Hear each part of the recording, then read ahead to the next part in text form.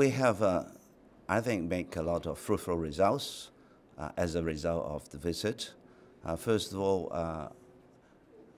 the Hong Kong government and the Saudi Arabia government has agreed to start our negotiation about a protection and promotion and investment agreement. We've also agreed with the government of the UAE to start discussing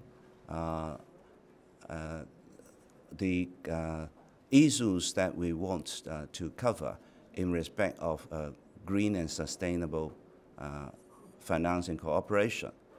And on the people-to-people and the business-to-business side, we have signed altogether 13 memorandum of understanding or letter of intent in regard to cooperation.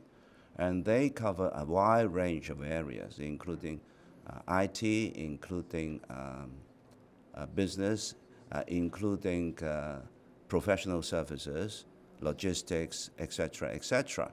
But this is only the immediate result. What is also important is the further relationship and the cooperation potential that will develop as a result of this visit.